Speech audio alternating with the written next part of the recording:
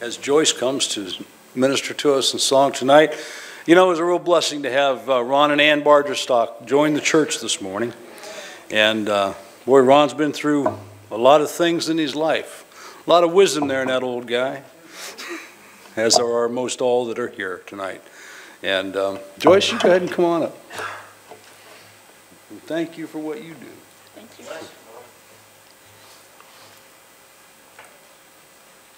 Good evening. I just want to say how thankful I am for my salvation and for my church and her pastor and just for the many blessings. In Psalms 46:1, it says, God is our refuge and strength, a very present help in trouble. Tonight I have selected Till the Storm Passes By. It's one of Sandy and Bob's favorite songs, and I hope you will all be uplifted by it.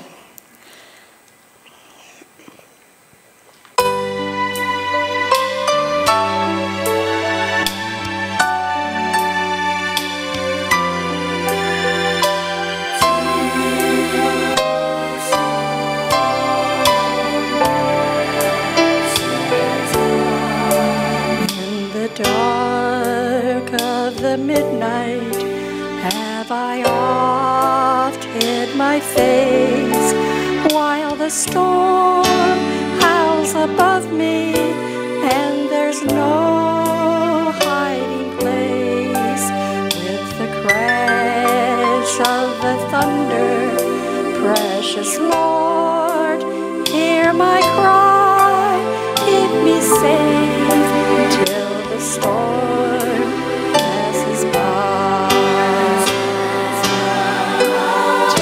storm passes over, till the thunder sounds no more, till the clouds roll forever from the sky. Hold me fast, let me stand in the hollow of thy hand.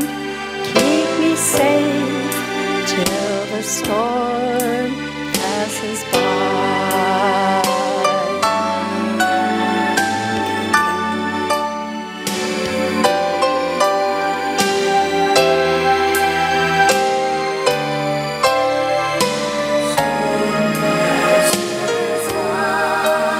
When the long night has ended and the storms come no more, let me stand in thy presence on that bright, peaceful shore, in that land where the tempest never comes. Lord, may I dwell with thee when the storm passes by. But till the storm passes over, till the thunder sounds no more, till the clouds roll forever from the sky, hold me fast, let me stand in the hollow of thy hand. Keep me safe till the storm passes by. Lord, keep me safe till the storm passes by.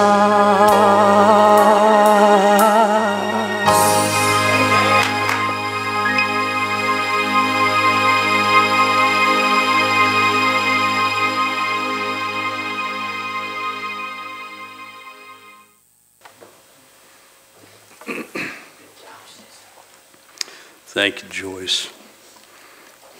Another one of our nursing home ministry folks. Amen. Would you open your Bibles up with me this evening to Romans chapter 7.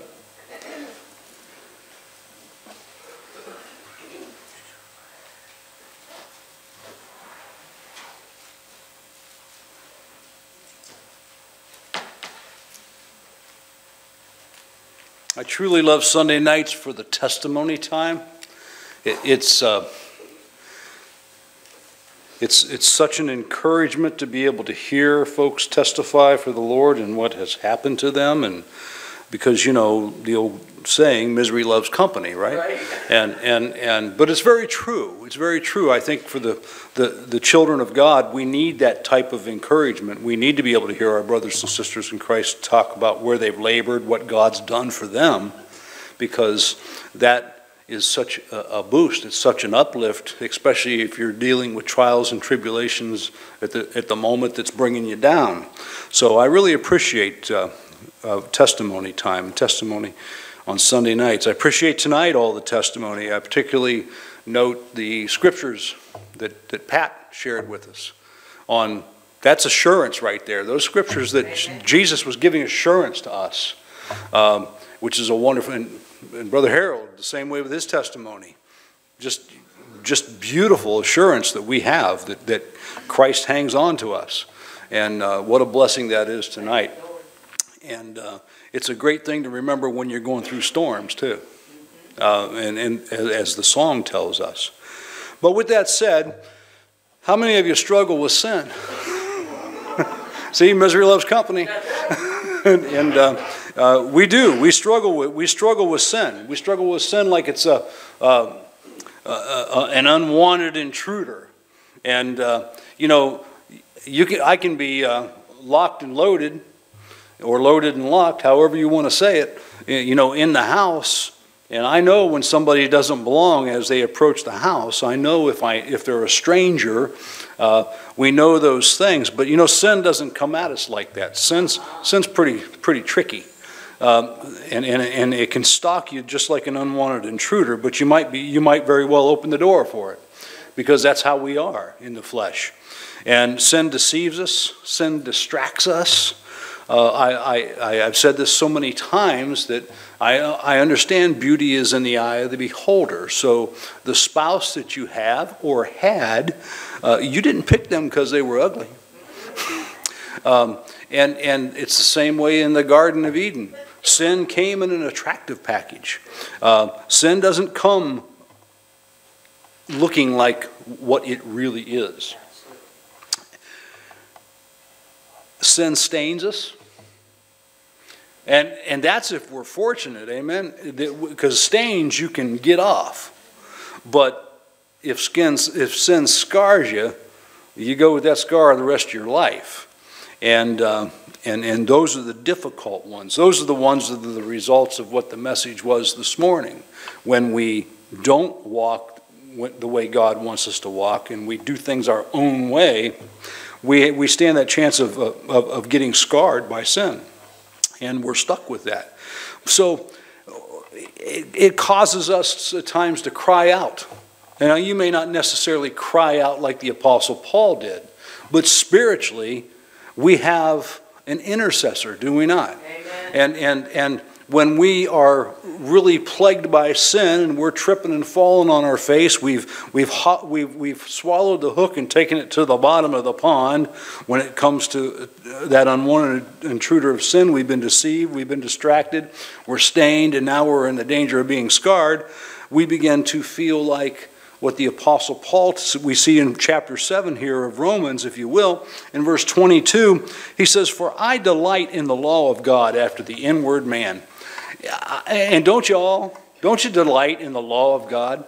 I love reading the Word of God. I love hearing what I should be. I do. I mean, I do. Thy word have I written in my heart that I might not sin against thee. You notice the Scripture. Even the Scripture sees the flesh. Even the Scripture sees the flesh. Thy word I have written in my heart that I will not sin against thee. No, the Scripture says that I might not sin against thee. In other words, the Lord knows we are going to do it, but we're in the fight. Amen. And we're in the fight with a great cheerleader called the Holy Spirit. Yes. And on our side, not fighting with the Holy Spirit, I hope, but sometimes that happens in the flesh. It's so difficult, though.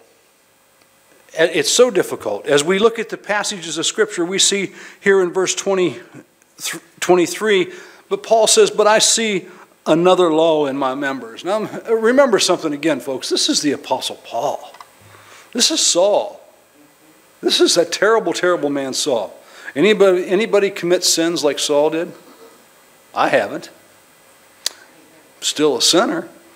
But I haven't committed the sins that Saul committed. I wasn't out taking Christ's people hostage to have them killed and murdered. I didn't hold a man's people's coats so they could stone the man of God to death. I didn't do any of those kind of things. But I see another law in my members, the Apostle Paul says, warring against the law of my mind and bringing me into captivity to the law of sin, which is in my members. I just said something. Thy word have I written upon my heart that I might not sin against thee. Did I read that out of the Scriptures? No. But I can guarantee you I quoted it word for word out of the book of Psalms. I can guarantee you that I beseech you therefore, brethren, by the mercies of God, that you present your bodies a living sacrifice, wholly acceptable unto God, which is your reasonable service. And be not conformed to this world, but be ye transformed by the renewing of your minds, that ye may prove what is that good and acceptable and perfect will of God. For the word of God is quick and powerful, sharper than any two-edged sword, piercing even to the dividing asunder of soul and spirit, and of the joints and the marrow, and is a discerner of the thoughts and the intents of the heart. And I can stand here and go on and on and on and quote you scriptures that are written in my heart, but I still sin. And as we see this is what Paul's trying to say. But I see another law in my members warring against the law of my mind. I've got those written in my heart. They're in my mind. Sorry, John. John's probably going, It's on now.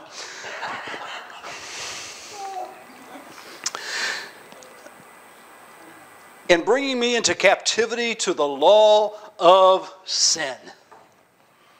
To the law of sin, which is in my members. My members, my fingers, my hands, my eyes, my ears, my toes, my nose, my legs, my arm, my members. Sin is in them. It's called our flesh. It's there. It is there. Praise the Lord. He saves us from our own flesh. That's the whole reason he died. That is the whole reason he died. He saved us from this wretched man that I am. And as he did that, we find it so difficult. And sometimes, and I know you all like this, because if you're a child of God, you have the Holy Spirit in you. You're experiencing the same thing I am, because you got the same God. The only one. So I know that we're all on the same page with this. But don't you sometimes, you know what, when you have really drifted off the course, don't you sometimes feel like a fake? Yep. I do. Do you get that feeling? And I think that's where some people get this, well, I think I lost my salvation. No, you didn't. No, you didn't. You kind of feel like a fake. You feel like a fake and because of your actions or because something you said and your attitude and the way you've been and your conversation, your manner of conversation. You feel like a fake. But then you say, you know what? I really, really do love the Lord. Amen. I really do. But look at me. I really do love the Lord. And I know I'm indwelled by His Holy Spirit because this is kicking the snot out of me here. But I've become so derailed. Yes, derailed. If a train derails, is it any less a train? No. If a child of God derails, are they any less a child of God? No. And what a wonderful thing that is. And I believe it's fair to say that trying to sin less when you're under duress and trying to become, when you're under duress and you're being tempted and there's stumbling blocks being thrown out at you by Satan, when you're going through those things that sometimes you feel like you're pushing water uphill. You feel like you're pushing water uphill to try to be Christ-like. You feel like this is impossible. And guess what? Without Him, it is impossible. You feel like you're trying to, you get that feeling in some days in your spiritual walk with the Lord in your life, you feel like you're trying to take a handful of sand cupped in your hand and go for a walk in a windstorm. That's what you feel like. That's what you feel like. Or perhaps you feel as though you and God are just so far apart. So far apart. Every time we feel that way, here's a praise on a Sunday night testimony. And we've already heard it in word, we've heard it in scripture, we've heard it in testimony, but we're going to hear it again. Sin separates us from fellowship, not relationship. Amen? Our sin separates us from fellowship with God, but not from relationship to God. What a wonderful thing that we see in chapter 6 here, if you'll turn to Romans chapter 6. In Romans chapter 6, I direct your attention to verse 6 tonight. In verse 6 of Romans chapter 6, knowing this, that our old man is crucified with him, that the body of sin might be destroyed, that henceforth we should not serve sin, knowing this. For he that is dead is freed from sin. It doesn't say we're free of sin. It says we're freed, what? From sin. Now, if we be dead with Christ, we believe that we shall also live with him. And knowing that Christ being raised from the dead dieth no more. Hallelujah, Brother Harold. Death hath no more dominion over him. For in that he died unto sin once. But in that he liveth unto God. Likewise, reckon yourselves to be dead indeed unto sin. I'm dead unto sin. Oh yeah, I sin, but I'm dead unto sin, but alive unto God through Jesus Christ my Lord. And that's what the scripture tells us here tonight. Let not sin therefore reign in your mortal body, that you should obey it in the lust thereof. Neither yield ye your members as instruments of unrighteousness unto sin, but yield yourselves unto God as those that are alive from the dead, and your members as instruments of righteousness unto God. Verse 14 is a blessing. For sin shall not. You see that? That didn't say that. There's no might there. There's no may. The Word of God says, for sin shall not have dominion over you, believer. For ye are not under the law, but under grace. Amen. Grace. It has no longer dominion over me because I've trusted Christ as my Savior. You see, we read a lot in the scriptures in several different places, and I'm going to, in the interest of time, I'm not going to run there, but you've heard this out of the scripture. Take off the old and put on the... Yeah, you take off the old man and you put on the new man. And honey, hang on. You know, the sun rises earlier. So when the woman of the house gets up early and looking like Mongolia in that great big heavy robe to go out to get the newspaper in the cover of darkness. But now as the sun rises earlier, I have to go out and get it. Otherwise the neighborhood's going to see her in that, in that state. And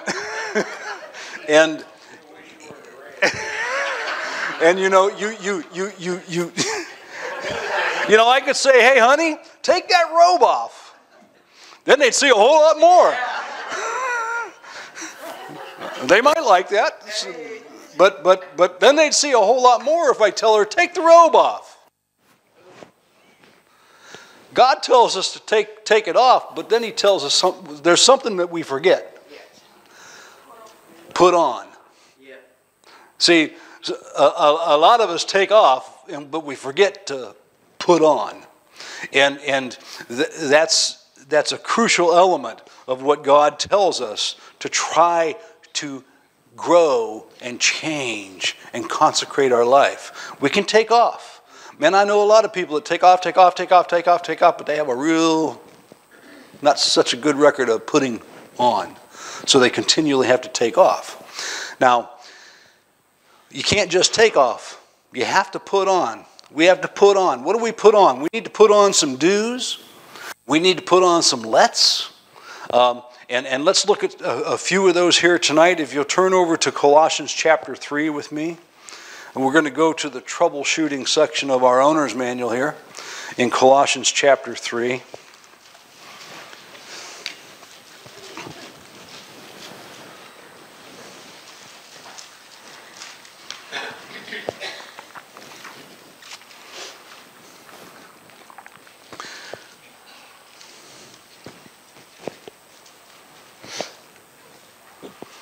Now, this is for those folks when they get saved, which means it's for every one of us that name the name of Jesus Christ as our Lord and Savior tonight. Not one of us are exempt from this.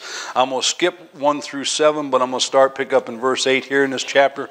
But now, the Word of God says, but now, ye also put off all these: anger, wrath, malice, blasphemy, filthy communication out of your mouth. I know a lot of people that go to church every Sunday that profess that they're saved and they profess Jesus Christ, and they may very well be saved, but I don't even like to be next to them when this thing starts. I got an amen. So somebody else knows people like that too. You see, we're supposed to put these things off. We're supposed to stop that. Lie not to one another, seeing that ye have put off the old man with his what?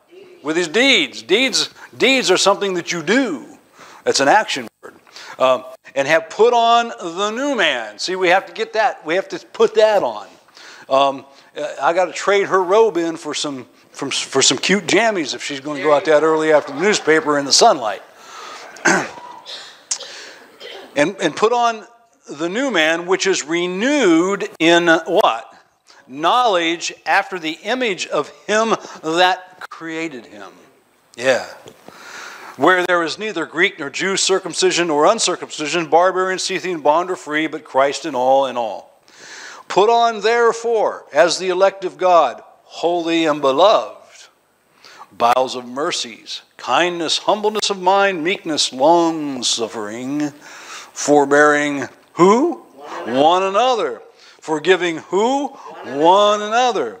And if any man have a quarrel against any, even as Christ forgave you, also do ye. Yes? And above all things, put on charity. That's that agape love. That's that love that you can only get through Jesus Christ. And if you're a true believer, you possess it. You just got to pull the trigger. Which is the bond of perfectness. And let the peace of God rule in your hearts. You notice the let and let and let. Let the peace of God rule in our hearts. That's something that we have to put on. To the which you are also called in one body. And be ye thankful. I know so many unthankful, unhappy, sad, downtrodden, face in the dirt Christians. Because they haven't put on the new guy yet. Let the word of Christ, see that word? Let.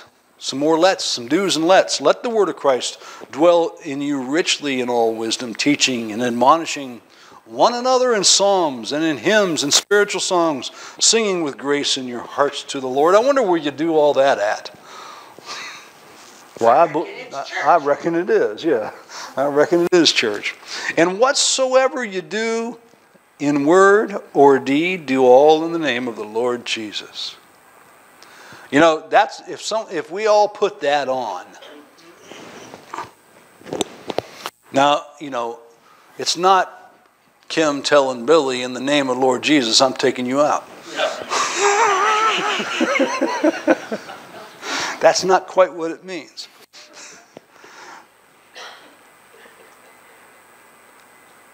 Wives. Ooh, here we go. Submit yourselves unto your own husbands as it is fit in the Lord. There's some Christian women that because their husbands are heathens and unsaved, they don't think they need to do that. See, so they'll put off, but they won't put on.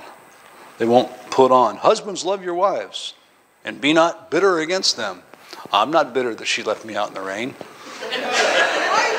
Sure. Children, obey your parents in all things, for this is well pleasing unto the Lord. Fathers, provoke not your children to anger, lest they be discouraged. Servants, obey in all things your masters, according to the flesh, not with eye service as men pleasers, but in singleness of heart, fearing God. And whatsoever you do, do it heartily as to the Lord, and not unto men, knowing that of the Lord ye shall receive the reward of inheritance, for ye serve the Lord Christ. But he that doeth wrong, and here's the problem with not putting on the new, he that doeth wrong shall receive for the wrong which he hath done, and there is no respect of persons. That's the difficult side of it. That's the downside. But we can't just take off. We have to be able to put on. How do we put it? Taking off is tolerating your spouse. Taking off the old is if my wife would say something to me that needles my flesh, and I'm thinking, you know what? I'm going to track her down like a dog. She's not getting away with this. I'm coming. All right? And then I say, no, I'm not. No, I'm not. That's right. No, I'm not. I just took it off, didn't I? Yep. But that's half. That's half. So just tolerating your spouse, just tolerating your children, just tolerating your boss, just tolerating your neighbor and not lashing out, that is taking off.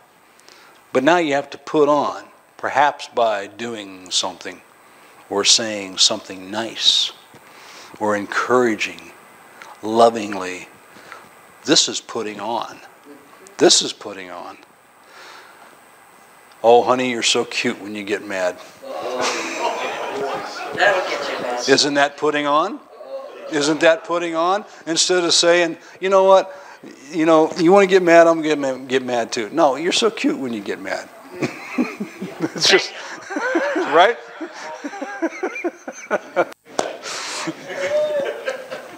So that's the other side of it. But the great thing is, what God is telling us tonight through His Word is that we struggle with sin. Absolutely. A child of God struggles with sin. When you struggle with sin, that's a proof text that you're a child of God. Yes, it is. I'm not giving you liberty to sin. God forbid, He says, that we use our salvation or our liberty as occasion to sin. He says, God forbid. But we know we're saved because we're struggling with it. That's right. Listen, if you're here tonight and you're lost and you don't know Jesus Christ as your Savior, you don't struggle. You sin, but you don't struggle with it. It comes free and easy, Yep. and you're looking for more. But when you're saved, you struggle with it. You do. And you struggle with it because you've got the Holy Spirit of God in you. Amen. And it makes you feel like I just lost the game. Yep. And God says, you didn't lose the game. I got the scorecard. Amen. And I'm not going to be outscored. You didn't lose the game. But we do have to remember that we can't just take off. We have to put on. Yes. And when we put on, it keeps us away from the dangers here in verse 25. But he that doeth wrong shall receive for the wrong which he had done, and there is no respect of persons. This is God's word talking to God's children. Amen. He's not going to kick us out of it. He's not going to write our names off the list. He's not going to tear the page out on us. He's not going to forget to pick us up when he comes back. He's not going to be late for us. You know, he's not going to leave us standing under the eave in the rain for 30 minutes. He's not going to do those things. He's not going to do those things. What a blessing that is to us tonight. Amen. We're going to close out with an invitation song. You need to come and pray. Perhaps you're here tonight and you want to become a member of this church, and you come forward and you've been saved. You've trusted Jesus Christ as your Lord and Savior. You've had the scriptural Baptist baptism, and perhaps you want to join the church. Perhaps you just need to come and rededicate your life. Whatever the need is, you come.